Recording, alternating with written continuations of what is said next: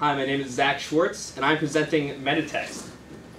Now, Metatext taps directly into Twitter.com.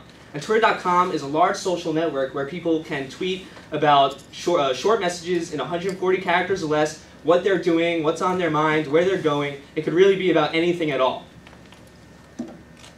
Now, Twitter has been very prominent in society in recent years. We've seen it used during the Iranian elections in 2009, the Egyptian revolution, and now most recently in the tsunami that happened in Japan. Now, there are companies and tools out there that are devoted to analyzing the stock market and monitoring the financial health of the nation. But there isn't really anything out there that can track the pulse of society or monitor social trends. That is what Metatext, my program, aims to achieve. Now, these live tweets come through my program, and I can predict which category each tweet belongs to. And then I can track the popularity of these categories over an extended period of time. So let me bring up this, where we can visualize some of this data. And what you're looking at here is a graph of 1 week's worth of tweets related to the food category. As you can see, this graph is fairly stable. It has a constant up and down trend throughout the week. And this makes sense because people tweet at very predictable times when they're going to eat: breakfast, lunch, and dinner. But now we can compare this and contrast this to a different category, such as sports. And you can see that this is vastly different, because people are more apt to tweet about sports during large and important events. And we saw recently the Masters tournament for golf last weekend, and we saw a nice upward trend. But if you really want to find out why people are tweeting about a specific topic and why there's an upwards trend, you can view the tweets themselves and start reading some of these tweets. Can't read it from back there, but people write about football and basketball. NCAA is a very popular topic right now. And then you could just read a lot of tweets and find out why people are tweeting about that category.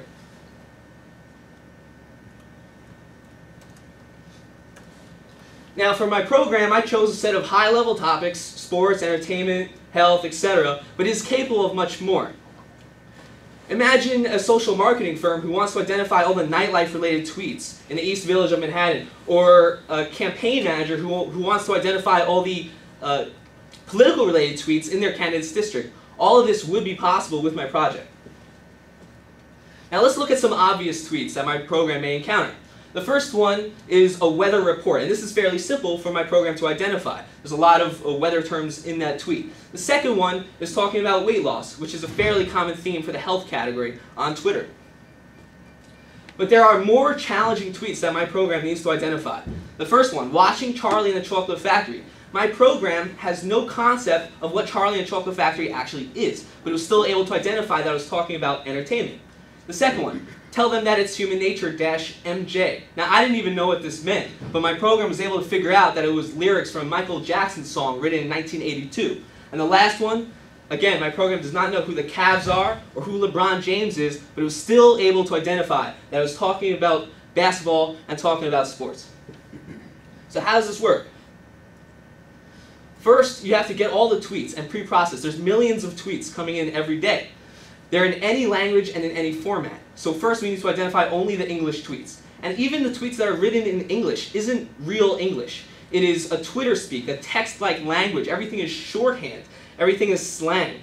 So my program identifies all these slang terms, amassed over 700 of them, and replaces them with their English counterparts. So at the end you actually have a readable and English structured language sentence.